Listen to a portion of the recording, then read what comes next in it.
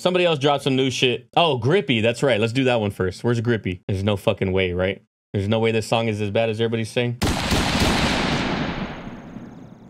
Yo, ladies and gentlemen, welcome into another video. This is our first time seeing J. Cole come out of hibernation and hiding since he dipped out of the beef, really. And really the only winner of the beef was J. Cole. He saw what was about to happen. It matches his energy. That's why I was okay with it after the fact. After I saw everything go down with K-Dot and Drake, the way that it started going down and getting real petty and getting real like personal, I was like, J.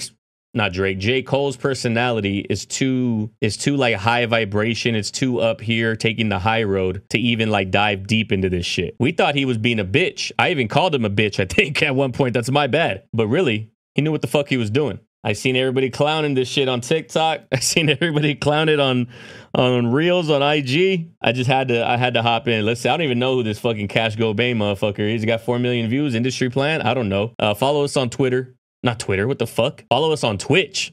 On Twitch, we're live on Twitch.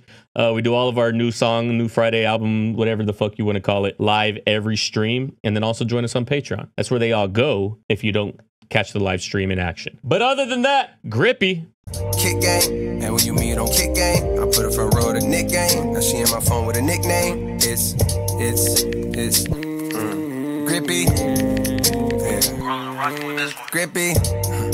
Grippy, I call her that cause it's grippy. She thinking the hip, she a hippie. And she thinking the lip, she gon' lick me. And she sending a flip when she hit me. With a kissy emoji, she missed me. When she see me, she said she gon' strip me. She gon' Oh, this is not good, dog. Think about the amount of people that had to okay this shit. Somebody listened to this back in the studio, mixed and mastered, and they were like, this shit is fucking gas. Yup, this is it right here. Cole, you fucking slid on this, my boy. You're the GOAT for sure. We're releasing this tomorrow. Somebody said that, and that somebody would have been fucking a liar. This ain't even you, Cole. Leave this to Drake. Leave this subject matter to Drake. This is not you. You don't make good songs about this subject matter. You don't make good songs. I think there's as many Ernests in my family as there are times that J. Cole's gonna let Nas down at this rate. Are we gonna listen to this whole song? We have to, right? She a hippie, and she thinking the lip, she gon' lick me. And she sending a flip when she hit me. With a kissy emoji, she missed me. When she see me, she said she gon' strip me. She gon' chew on this stick like it's Wrigley's. She gon' chew on this stick like it's Wrigley's? Like Ripley's. She said she was gay until I slayed. Now she strictly dickly. As soon as she pays, I'm on the way, and I be showing her quickly. She said she was gay until I slayed, and now she's strictly dickly. Oh, brother, this guy stinks! Dickly, as soon as she pays, I'm on the way, and I be showing her quickly. On the highway, I'm doing 150. Like, I gotta get you up out of the Vickies. Like, pussy so good, I just had an epiphany. It's grippy and wet, you know I'm a vet, but you making me feel like a rookie. How you made me tap out so swiftly, but I'm back for the second round victory. I remember I saw you on 5th Ave with your homies Sabrina and Tiffany. I was thinking like, damn, your whole click bad, but I wanted your body specifically. Like, I'm trying to see how that glove gon' fit me.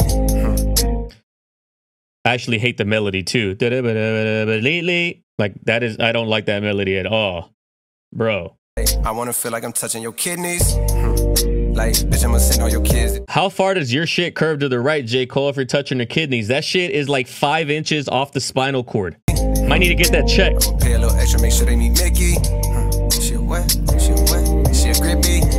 She a what? She a what? She a grippy. Destiny, I'm trying to give you the best of me. I wanna kill it like recipes. You know that pussy like it was a recipe. Like, Shanti, I wanna make you a mommy. You look good as a redhead, black hair, pink hair, blondie.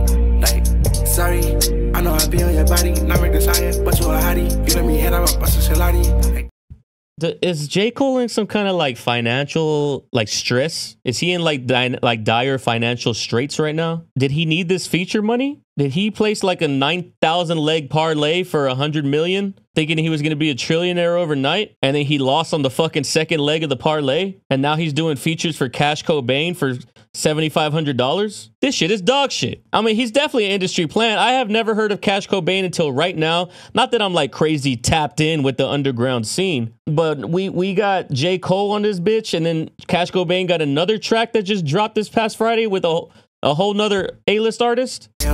Mia, I cannot wait till I see ya. I cannot wait BM, like DM. And it's not that it's bad, right? It's not that it's bad. I mean, it's bad, but like this is a legitimate subgenre of rap. Like this very, I don't even know, like this melodic shit, I guess you could call it, like melodic rapping to girls type shit. But this is not J. Cole's lane. Like J. Cole isn't fluid enough as a rapper to be able to pull this off. Like this should have had a Drake feature 100 times. Sexy drill. Face love, I want your pussy now, I want it later. Like Kayla, hit one more time, make it a movie. Polishers like they. I don't think that, I just talk about money. You can make a mess, fuck your body till you. J. Cole didn't have nothing to do with that song after his part at the beginning. Oh man, what a bad time for features from two of the big three, right? Am I right? Drake's feature was decent. Not gonna carry that song in any stretch of the imagination. But J. Cole, bro, there's no way that you as J. Cole, you right here, you bitch, talking to you. There's no way that you like bowed out of a diss. Everybody was pissed, and then the diss went down, and then everybody's like, "Oh, J. Cole's the only winner. He's on top." And then your first thought as J. Cole is like, "Damn, we got to come out with some good shit." Like the first thing that I do after this diss went down is got to be a banger. It's got to be a banger. There's no way I could risk anything on it not being a banger. And then this is what you put out? Get down. I'm not in the mood. J. Cole pissed me off, Elaine. Well, where's J. Cole's team? Where's J. Cole's people to be like, this isn't the first track we put out after the diss? J. Cole didn't release it, even agreeing to this shit, knowing that it's gonna be released. This dude probably paid a fucking Grippy for a J. Cole fucking verse. He's not gonna waste it and not go unreleased. You know what I mean? Pissing me off.